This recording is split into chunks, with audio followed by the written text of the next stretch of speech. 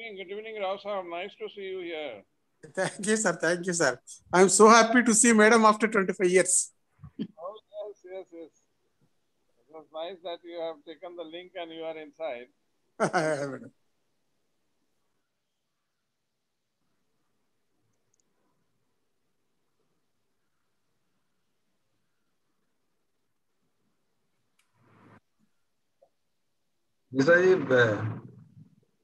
technical problem लग रहा है. Good evening, VC sir. This is Kevin Rao from Mysore, sir. Oh, Dr. Rao, nice to see you. Thank you, We sir. are Thank you, waiting sir. for Dr. Misra to introduce you to our audience and to make this to take this program forward with his introduction remarks. So I think Mr. Ji, there is some particular problems that Mr. Ji is saying. So, Sir. Mr. Ji, can you hear us? Yes, sir. I can hear you, sir. Okay.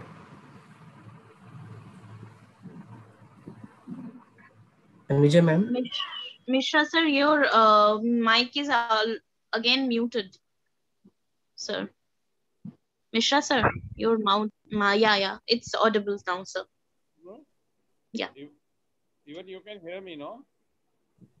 Yes, sir, your sound louder. is, yeah, your sound is very low, sir. I think if you can remove the earphone, I think we will be better here. Yeah, we will be able to hear you better. Now is it okay? Yeah, a little closer to the phone, sir. I think we will be better. Yeah.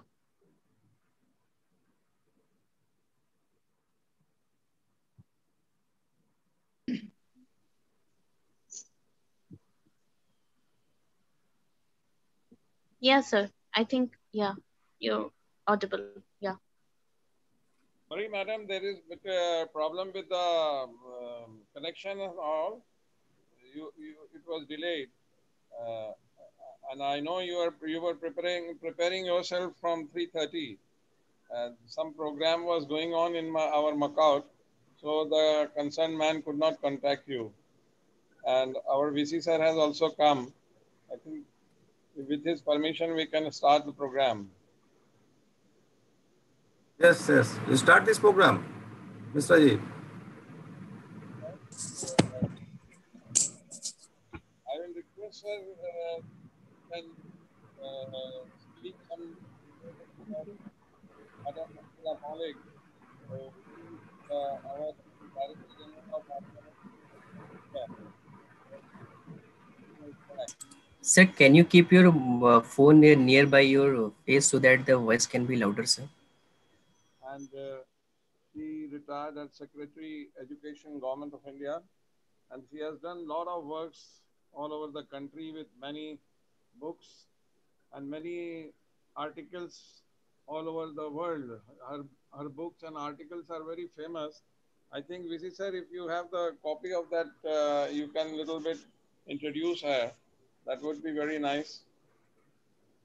Dr. Mishra, we have to hear you a little louder. Okay. VC, upon phone leta. Now, madam, we can hear. You can hear. Very faint, a little more. Slow. I don't know why it is coming so slow.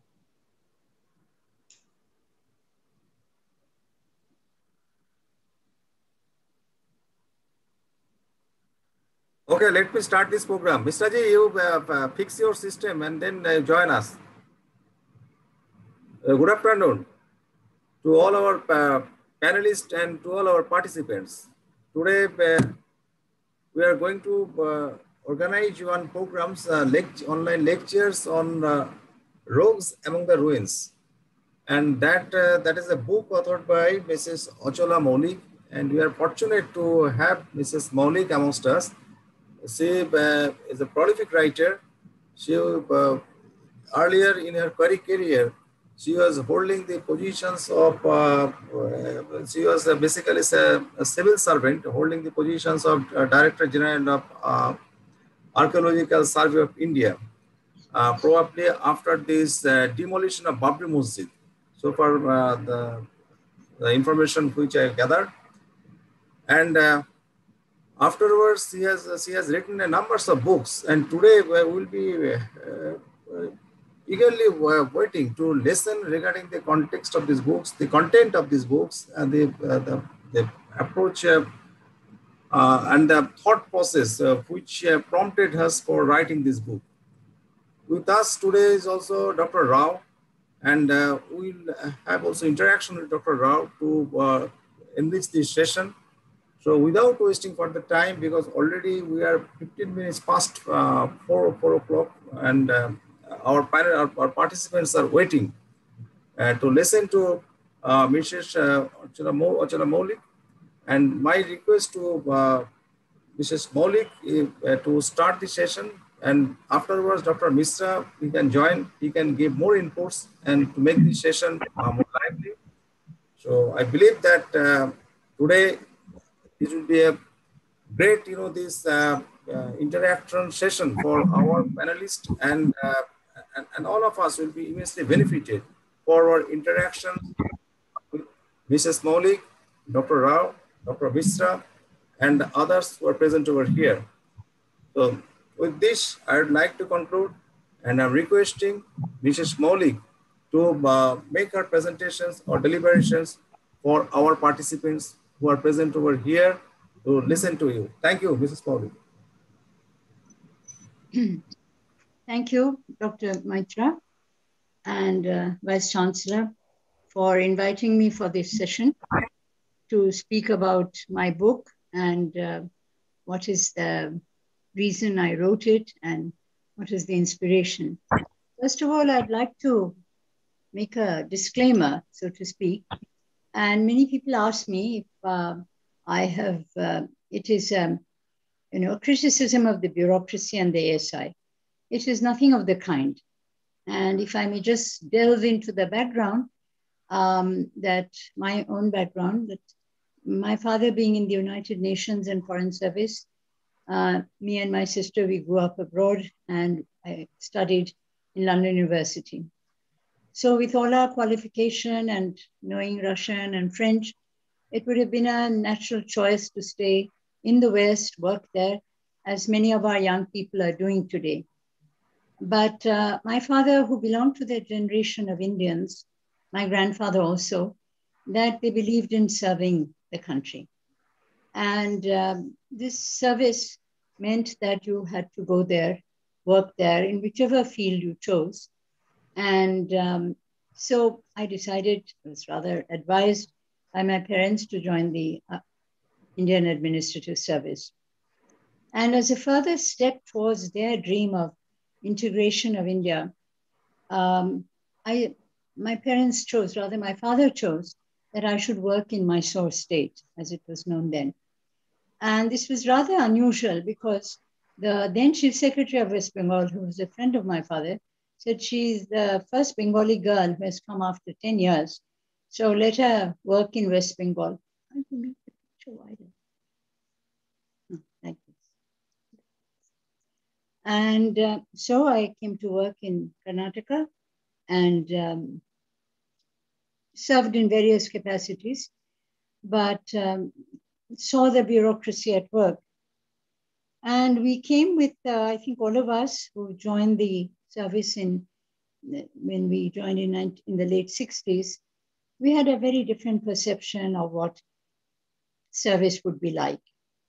And it was much simpler then, and certainly more idealistic. And it was a time of, Panditji just passed away. So it was Mr. Lal Bahadur Shastri's time, Indira Gandhi, and all that. And the program began for rebuilding India. Poverty alleviation was a big concern. There was the 20-point program, which attacked the root of the problem in the crucial sectors: health, education, industrial development, rural development. And all of us, our generation, were caught up in this. And some people have said that, nothing much was done in the last 60 years, which I think is absolutely wrong, because when India became independent, we were the third poorest country in the world. The British Raj had made many improvements in law and order, in Western type education, but they hadn't really improved India economically. In fact, it was very, very poor, underdeveloped. And a foreign ruler is not expected to look after its colonial subjects. Nowhere has it happened, though there were many other benefits.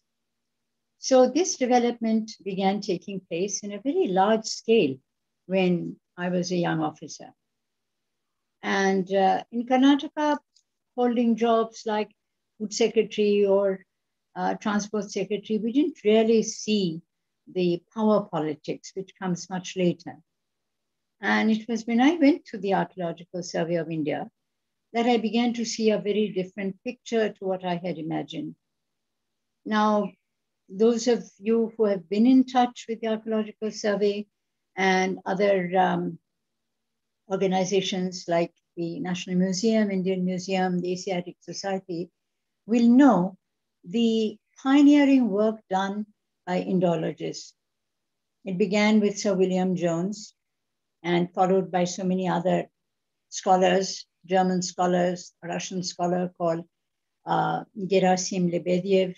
Then Warren Hastings set up the Asiatic Society with the specific purpose of finding information about Indian civilization, ancient Indian civilization, collecting manuscripts. And William Jones headed this in 1784. And so Warren Hastings, who is so reviled in history books for his political acts, he did something very great. And he drew scholars, all the British scholars of the East India Company, to work on Indian Sanskrit texts, the epics, and of which was led by the great Sir William Jones. Now, my husband was so inspired by this. He was also a civil servant, IAS. And this book, can we show it on the screen? And this book, Dialogue of Civilization, William Jones and the Orientalists, paved the way for the understanding of India, India's civilization, India's culture, literature, the epics. And Sir William Jones was so dedicated to the work that even while he was dying of some undiagnosed disease, which was probably a tumor, a deadly tumor in his abdomen, he went on working on the text. I think the last thing he was working on was Manusmriti. So these were the people who delved into Indian civilization. And then Sir Alexander went to, General Alexander Cunningham went to see some of the ruins. He was not an archaeologist or historian or even a civil servant. He was a military engineer. And Alexander Cunningham saw the ruins on his journeys, and he was the one who was inspired to establish the Archaeological Survey of India. It was a great step forward, and we should be proud as Indians, though we owe it to the British, that India was the first organization in the world which had this. There were the ancient heritage and others in Europe, but nothing on the scale of the Archaeological Survey of India.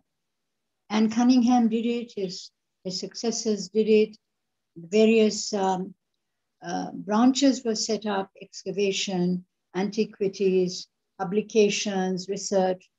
And I've seen how these various branches worked in the ASI with great productivity and knowledge and erudition.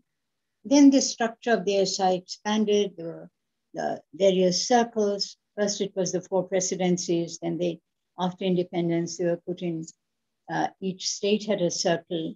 Some of them were very fine, like the Madras Circle and the Agra Circle and Calcutta, of course. And here great work began. And we had great archaeologists, the great archaeologists like Sir John Marshall. It was during John Marshall's time that the Mohenjo-daro and Harappa excavations began. It was, of course, first originally founded by Dr. Akhal Das Banerjee, on which of whom Dr. P.K. Mishra has written a book of the enormous work he did. And Sir John Marshall took credit for it, but the fact is these two great Indus Valley civilization sites were discovered, which, as many archaeologists said, that it pushed the frontiers of Indian history back by some 3,000 years. Unfortunately, the Indus Valley script has not been yet deciphered. I've asked some of my epigraphists in the ASI why this was not so, and they've told me that there was no bicodal text by which they could do as they have done in Sumerian, Babylonian, and Egyptian hieroglyphics. That's a great loss, and I would have thought that in 70 years of independence, somebody should have worked on this. So when I joined the ASI, it was with a great sense of admiration for this organization and the people there, and my enthusiasm, I caught on. I tried to revitalize the secretary culture. Then was a very gifted man, Mr. Bhaskar Ghosh, and he gave me a great praise when he said that she has started revitalizing a great organization which was falling asleep. And we sent people for training abroad, learn latest restoration, conservation methods, epigraphy. So this is an organization which should have premier importance. Unfortunately, I was speaking to one of the people in the university now. I learned that many of the posts have not been filled up, and which is necessary because when I was there were 5,000 monuments, odd monuments, which came under the SI. Now there must be many more, and of which a large number of UNESCO heritage sites are ours. Now, to preserve this ancient civilization, modern, medieval, you need enormous efficiency. You need funds. You need technical skill. And all that is there in ASI. But I also noticed a certain amount of cynicism which came in. There were some people, which I've tried to show in my book, that's why I've called it Rogues Among Ruins. There were some officials who used this very strategic position to further their own ends. There were people who had no PhD degrees, they conferred PhDs on themselves. There are people who had access to very valuable antiquities. They have let it go abroad with connivance or what. And the most grievous difficulty and unpardonable in a way was the lack of excavation reports, for which I had a lot of problems with the former director generals. Not that I asked them to send it. It was when the Babri Masjid demolition took place that the Prime Minister's office wanted to know where is the excavation report for the Ramayana site. And I had to tell him there are no reports. So then Prime Minister's office, Home Ministry all asked me to write to the Director Generals to get the excavation report. This is not possible because sites like Kalibangan and Mathura and Burzaum, they had been excavated years ago. And they had been excavated, they had been put back without reports, which a great archaeologist, Director General of the SI, Sir Mortimer Wheeler, and when he heard of it, he said, it's an unpardonable sin, unforgivable sin to excavate a site, disturb the remains, and then not write about it because you've really lost all the information there. And this was a setback, it was a great drawback of the SI DGs not to have written this. And as far as I was there, we tried to get people to write, but time has passed. And once you've disturbed a site, it's difficult to write about it. It was a loss to the SI, and which is irretrievable loss because nobody can go back and do it. So seeing the negative aspects of ASI, I felt very sad as a civil servant. I'm not an archaeologist, but I did history and international law relations. But having been exposed to this great organization and seeing what was being done in other countries. I lived in Italy with my parents. There they treasure their heritage. It is amazing what they do, partly because of that, Italy is one of its greatest export earner is tourism, and mainly cultural tourism, because you go to any part of Italy, no doubt it's a much smaller country, but it's just covered with heritage sites from ancient time, ancient Romans, to medieval to modern times. And India, which has a much older history, many more sites and monuments, could have done this, but we didn't have the staff, we didn't have we were not given adequate funds. So this was a great handicap to work with, but sometimes this can be surmounted. And the thing is, when Mrs. Indira Gandhi wanted to help Cambodia, what they call cultural diplomacy, she wanted to be a friend of Cambodia, which was necessary for us at that time to have the friendship of these Far Eastern nations as a kind of bulwark against China. The SI and the Foreign Ministry did a joint collaboration to restore the monuments of Angkor Wat. And many of you will know that it's a great site. It's the largest Hindu temple, not in India, but in Cambodia. It's a massive temple and a massive site.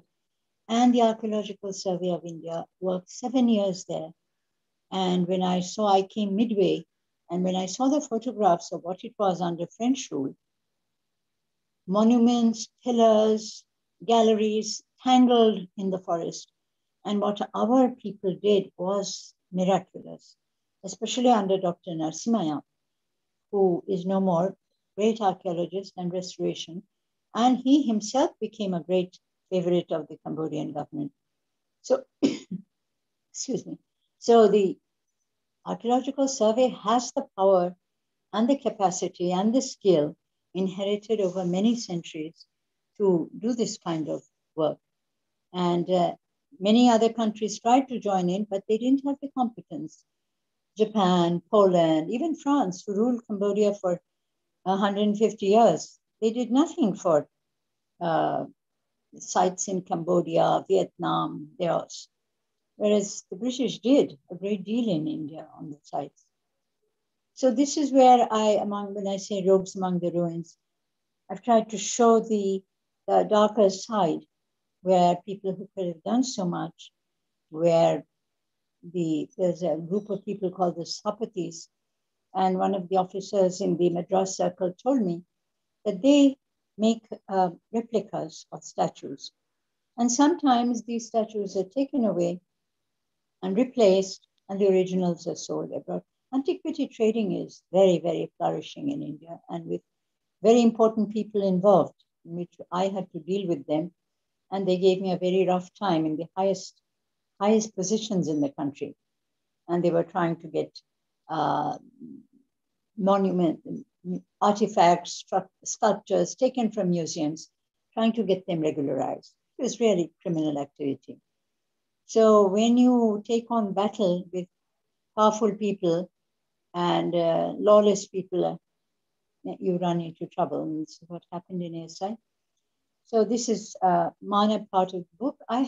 Somebody asked me, who is this person you have depicted in the book, part 1 of the book, Julius Norton?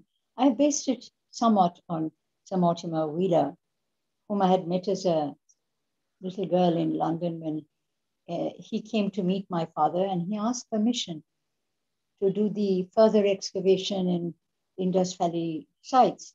And he said, we'll work in collaboration with Pakistan and India and show that it was a grand unitary civilization.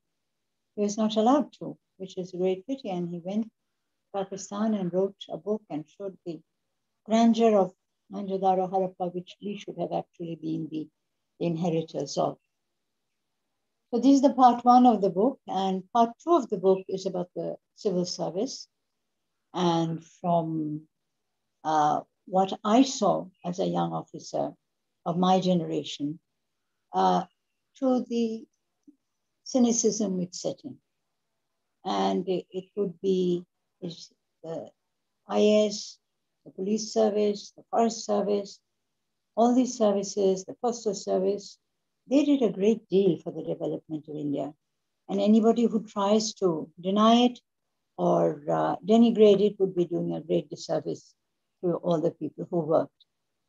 India was, as I said, a very poor country when we gained independence, and the entire bureaucratic framework of India, with all these services joined together to aid the development of India in many sectors, in industries, rural development, education, health, engineering, so many education institutes were set up. And the pristine attitude we had, the atmosphere, where it was only important to work and get rewards by just recognition. If we were told we have done a job well, that was enough recognition. And naturally, promotion came in government service as a matter of course. You didn't vie for it or compete for it. And then over the years, I saw that other considerations came in. How to get ahead by pleasing those who are senior to you, those who are powerful. And this corrodes the morale of the people. And I've used several examples.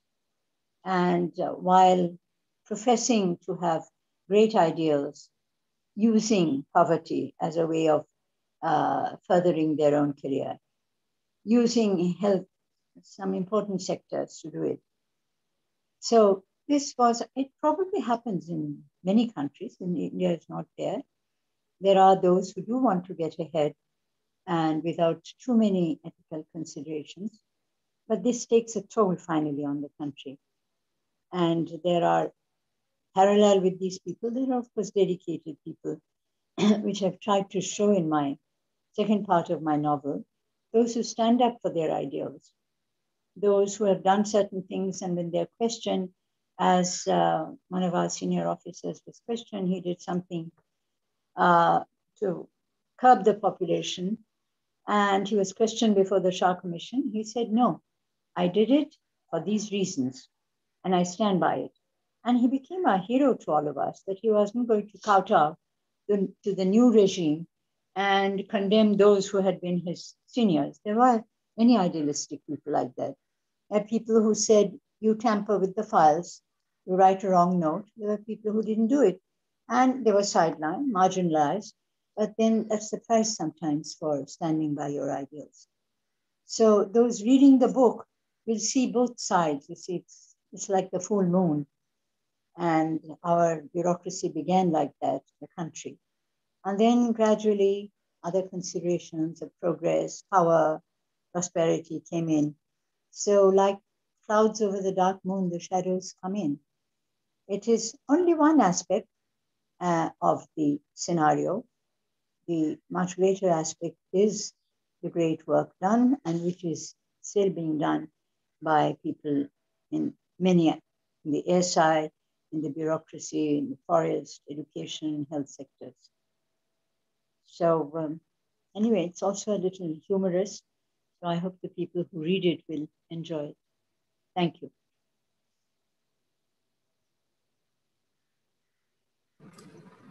Okay, thank you, madam. Now, Dr. Misra, could you join?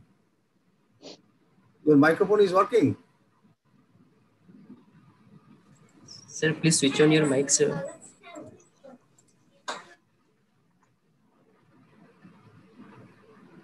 Sir, can you hear me there? Yeah, we can hear you, but voice is coming It's low. at a very low level. Low level, I don't know. My phone is fully charged. I don't know why it is getting like this.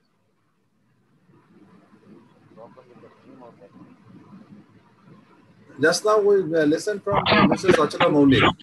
Now, amongst us, Dr. Rao is present. Dr. Rao, can you put something in this discussion regarding this? Mrs. Moulik already presented, the story of this for which gave him an inspiration gave her an inspiration for writing this book. But would you like to add something on it, Dr. Rao?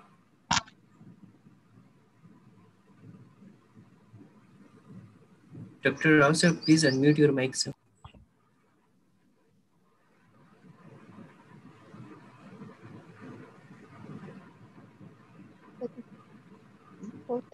Hello. Yes, yes. Good evening to everybody. Yeah, yeah. Madam Achala, Moulik. Hello. Sir. Yeah, yeah. Madam Continue, Achala, continue. Moulik served first as the Additional Director General and later Right, as right. Director General, has revitalized the ASI. Her tenure in ASI was a golden period. She managed to get more funds from the government of India for taking up major conservation works and landscaping around the centrally protected monuments in India, and for scientific chemical preservation of monuments and museum objects, for publication of Indian Archaeology Review. Many technical teams were deputed to different countries, like Cambodia, for example, for collaboration with the local archaeological departments there for conserving the monuments and sculptures there. Indian museologists have established a museum in Angola. Some rare and important stone sculptures from different museums in India have been loaned to several countries for temporary exhibitions there, after following all security and other measures. Madam is remembered for 2 counts in Goa, sir. I was a deputy superintending archaeologist in Western region, Goa, with headquarters at Vella, Goa. Visited when I was there. Madam wanted to see that 16 feet bronze statue of Luis Camões, a Portuguese poet, sir. This sculpture was in the center of the garden in the church complex in Old Goa, sir. It was installed there during Portuguese government after the liberation of Goa, 1961. Some freedom fighters of Goa have bombed it. Actually, they warned the ASI to remove it from the garden, but ASI has not accepted the proposal. And on midnight, they bombed the sculpture and it became so many pieces, sir. Our archaeologists have collected all these pieces and kept them in a store in the museum, sir. And madam, when she visited the Goa Museum, 1985, sir, she wanted to see this damaged sculpture. I got the storeroom opened and took the madam to the storeroom, and she asked me, Rao, whether is it possible to again reinstall in the garden. Madam, the same problem may arise. Then madam suggested, why don't you exhibit in the museum itself? So the ground floor of the museum, which was originally a convent of the church, it was converted as a museum after Goa liberation. The height of the ground floor is around 20 feet, sir, whereas the sculpture is 16 feet. So madam suggested, when visitor enter the museum, this sculpture should be seen first. So what I did, sir, I got all the pieces, chemically cleaned them, and then erected small pedestal, about 2 feet pedestal, cement pedestal, and then erected on the pedestal. So what we did, sir, there was a threatening call from some freedom fighter in Goa. One day he phoned to me, are you Mr. Rao? I said, yeah, I am Mr. K.V. Rao. Mr. Rao, I came to know that you are going to install the Camões statue inside the museum. Yes, sir, it's a government of India's proposal. I have to carry out it.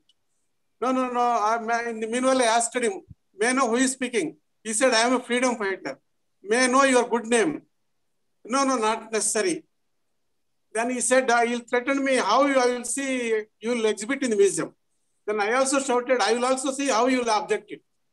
So then out of fear, sir, I went to Chief Minister. Wilfred de Souza was the Chief Minister. He was coming to Old Goa for prayers on Sundays, sir. So I know him very well also. So when I sent a slip to his chamber, immediately he called me. Then I told this problem, sir, I need some security.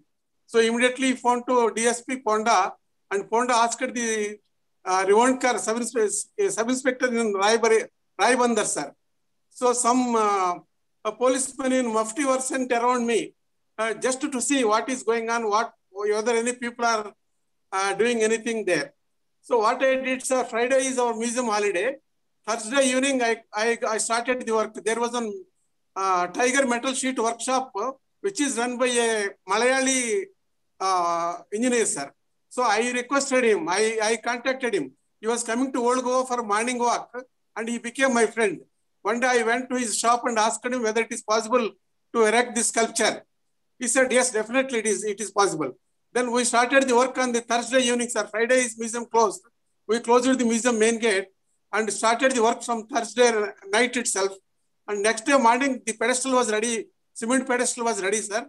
And then from Friday morning, we started, night itself, we mended all the pieces together. And from Friday morning itself, we erected the statue. By Friday evening, it was ready, sir.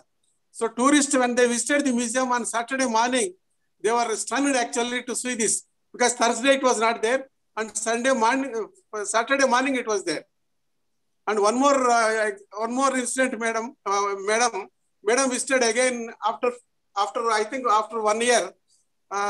The Fort Aguada, the Taj Hotel Group, Fort Aguada, they invited madam for a cup of tea. So madam asked me also to accompany her. So I also went there, sir.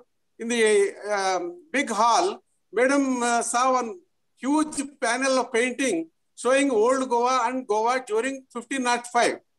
Then immediately she called me, Rao, is it possible to exhibit in the museum? Yeah, madam, it is possible. Then I took one professional photographer to the hotel next day and took 5-6 snaps, and he got it pieced together, and it has become I think it is 10 feet by 6 feet long painting, sir. And at the same size, we also made a photograph.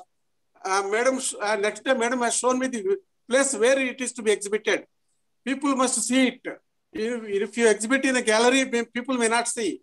But at the steps leading to the first floor, if you exhibit, there is a lot of space there. You please exhibit there. Then I exhibited there, sir, and then sent the photograph to madam. Madam was very happy. Sir, these two incidents, Goa people ever remember, madam, sir.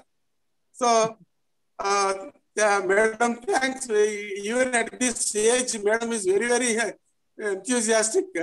And she wrote number of books, sir. The present book gives number of aspects of Indian archaeology. So I take this opportunity to thank you to madam and to the Honorable Vice Chancellor and Dr. Misra ji for giving me a chance to just speak to all of you. Thank you, sir. Thank you, Dr. Rao, for sharing a nice story. So maybe these inputs can, madam can use this input to write your future novel further with a suitable title. Can I just say something to Mr. Rao? Yeah, sure. No, I want to thank Mr. Rao, Dr. Rao, because I had forgotten so many episodes like this. In fact, when I went back to Delhi, there was a complaint lodged against me that she is reviving. Why is she reviving colonial figures? I said, this is not colonial. This is the history of India. And this is the history of Goa. And Louis de Camões was the greatest poet of Portugal. And in his great poem, the Lusiads, he has shown the journey of Portugal to India. So this is cross-cultural history, and don't be chauvinistic about it. So Mr. Madhavrao Sindhya was then the minister. So he said, Achala, you've made a lot of problems for me. But I think this is what history is. And I'm so glad with your help and the other people, we could enrich the Goa Museum. And we shouldn't think of them as foreign elements. Louis Camões was a very important part of Indo-Portuguese history. Thank you for reviving those memories, Dr. Rao. Yes. Thank you, madam. Thank you. Dr. Misra, now is it clear from your end? Yeah, I think now I'm audible. Yeah. If you permit me, I would just ask a very touchy question from madam. If she replies me, आपका आवाज ठीक से नहीं आ रहा है. आवाज ठीक नहीं आ रही सर. अभी आ रहा है. किसका आवाज है? ये डॉक्टर राव का क्या? Yes, sir. Okay. No, Dr. Dr. Misra, sir, please keep your mobile in front of your voice so that it can be louder. Otherwise, you may be a bit louder, sir.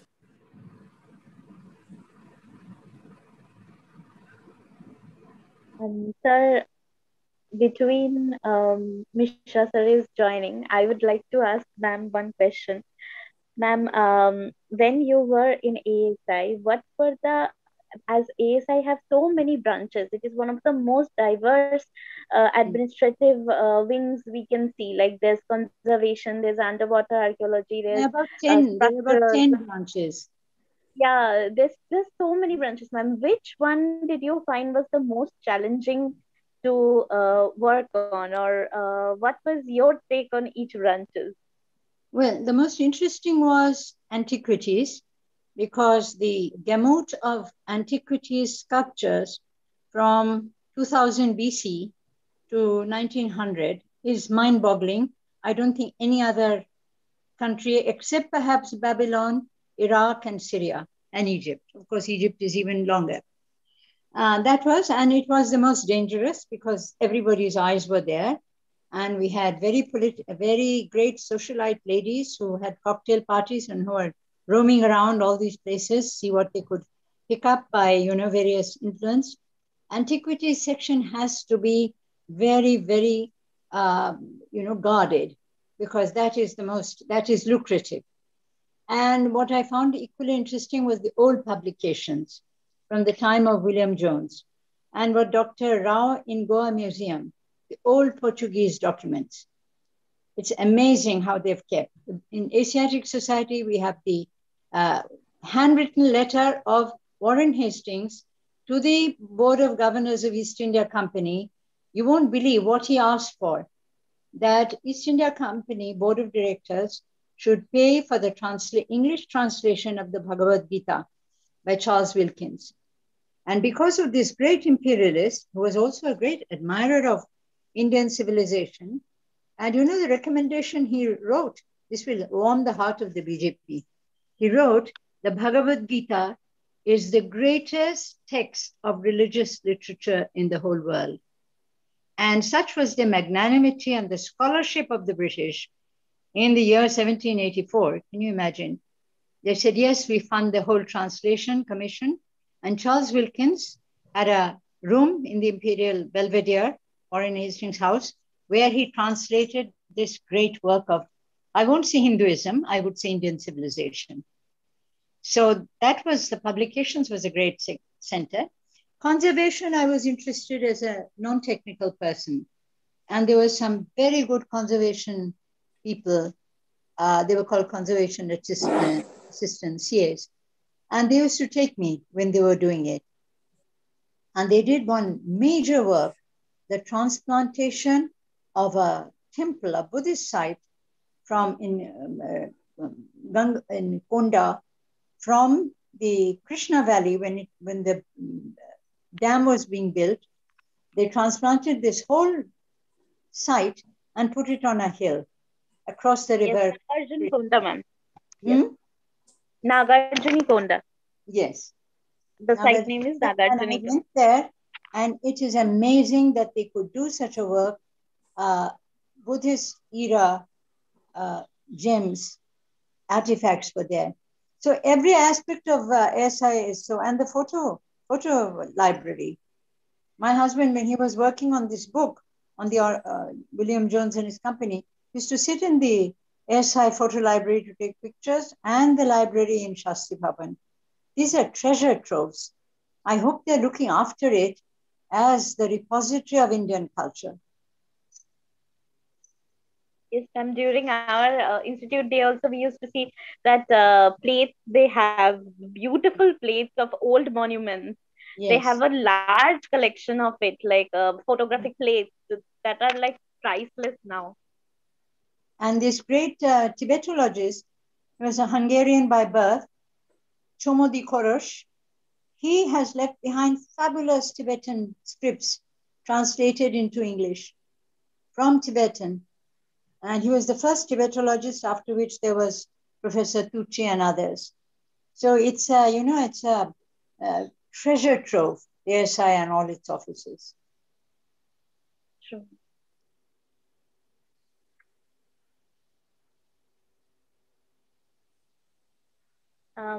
Is Mishram sir audible? I think he's been disconnected, I think. Dr. Mishra got disconnected. Yeah. However, we had a nice, this experience of listening to Mrs. Moulik, Dr. Rao. and this was a very, very, this interesting session. We came to know about many things which happens behind, this, which is apparent and which is visible, and behind that, what are the different facts and what are the different, these factors which play a crucial role in determining many things. So, our best wishes for the grand success of this book, Mrs. Moulik, and Thank you very much. We wish a very, very, this long life and a prolific writing career for you further. Already, you have contributed, these several books to the literary awards, and in near future, we are expecting, this more writings from you. And Dr. Rao also, you have, there's so many, these experiences. So why you are not, this writing, this compiling all these experiences in the form of books? You should try also. Yeah. I'll try, sir. I'll try, sir. Because all your people with archaeology, you have so many experiences, varied and checkered and beautiful experiences. All these, these qualify enough to capture in the form of novels. Maybe some imaginatory part is required for blending it with facts with fictions to make it, these are true literary novels. But everything depends on practice. You can take guidance from Mrs. Moulik, valuable inputs. Definitely, sir. To write it. Yeah. Sir, I am 81 now. I am worried. Only 81. This is age is only a number. So we are very agile and very fit now till at this age. So we wish that you live longer. Thank you, sir. Thank you. And Dr. Misra, for last time, can you connect further? We have come to an end of this session. Sir has a mic problem. She has a mic problem. It happens. So with this, let us conclude this session.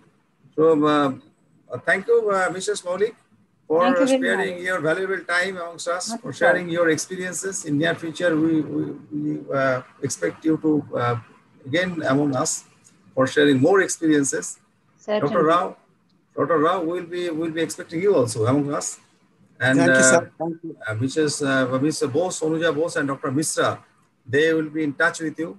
We have, they were, only last years we have we created our own heritage cell, and through this cell we are planning to undertake a numbers of activities, particularly heritage restoration and preservation, which is not coming under the ambit of ASI. There are lots of, this heritage buildings, and which are standing at the city. We will focus first from the city, from the state of West Bengal and from city of Kolkata. We have so many, these heritage buildings which are not being taken care of by ASI and as well as by the government. So we are trying to form a document to convince the government to support all this activity, and we are trying to form a task force in this regard. We are expecting your support, valued support in our endeavor, this endeavor, and always we will be in touch with you. Very soon we will be having our own, this heritage cell portal, and I do not know when it will be ready. Ms. Bosch, can you indicate when this portal of your heritage cell will be functional? Is it functional already, or it is yet to be functional?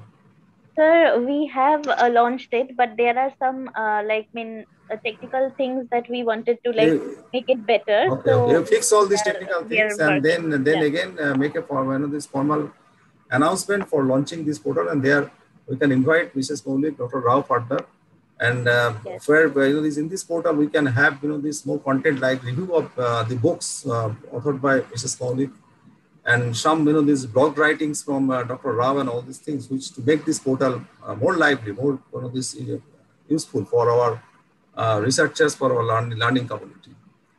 So with this, let us conclude this session. Thank you once again for joining us. Thank you all the participants. Thank you. Wish you a very, very safe life, and stay safe always. Thank you.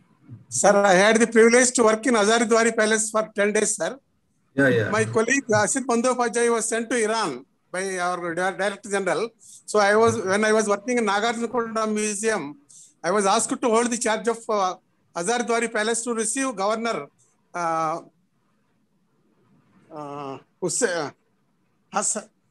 forgotten his name, sir. He's from West Bengal. Nurul Hassan. Sir? Nurul Hassan, sir. Nurul Hassan. So I went 1 week ahead and then got all the galleries and the premises cleaned. And then Dr. Biswas brought the governor to the museum, sir. He was extremely happy to see the museum in that good condition, sir. Our museum branch headquarters was at Calcutta, sir. I visited Calcutta several times, sir, when I was working in museums branch. Sir, once there was a problem, sir, Portuguese education minister visited Goa museum, and somehow he was impressed with my display there, with the display, not my display, sir, with the display of the museum. So he invited me to Portugal for a 1 month study tour of museums and monuments, sir. Okay. So at that time, there was a problem from the directorate. Luckily, 3-4 days after Madam visited Goa, then I put forth this problem to Madam. Madam said, no, you get the no objection certificate typed, I will sign here itself. So she signed there itself, sir. So I could go to Portugal and see some of the museums, major museums in Portuguese, like Porto, then Coimbra, and then capital of Portugal. And then I imitated some of the museums in my old Goa, sir, after returning there. So I remembered again, I want to thank Madam for giving me a chance to go to Portugal to study the museum, sir. Thank you, sir. Thank you for giving me a chance again to speak. Okay. Thank you. Mrs. Moulik, any last word from you? No, I just want to thank you, and it was Dr. Mishra could have added to it. Yes. We missed Dr. Mishra, but nothing doing today. There is some serious technical problem at his end. So let us conclude, and we'll be meeting soon again. Thank you. Thank you. Thank you, sir. Thank you. Thank